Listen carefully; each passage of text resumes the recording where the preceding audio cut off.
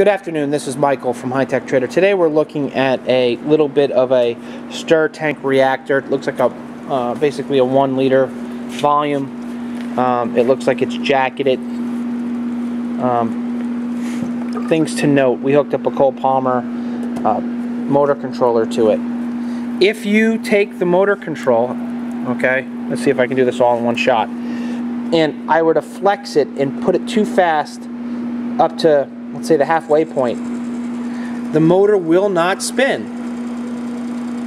Okay, basically you've taken the polarity of the magnets and misaligned them at that point. If you take the motor control and turn it on very slowly, see if we can get it to go here, and gently raise it up, it's fine.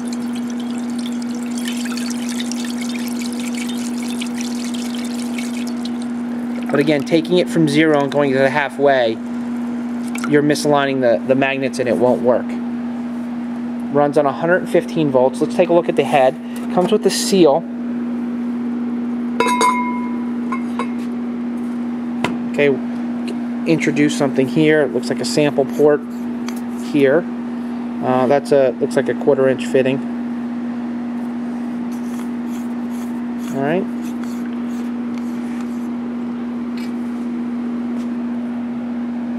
If you have any further questions, we'll be more than happy to answer them. So here's on your jacket, here's your out.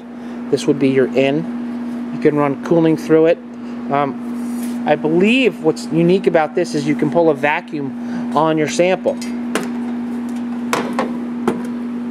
It's very clean inside. I'm going to turn the motor off and show you how you just pull this off, and that's what the impeller is riding on. Nice neat little unit. No manufacturer name, don't know anything else about it, but it's a cool little reactor. Thanks from HighTechTrader.com.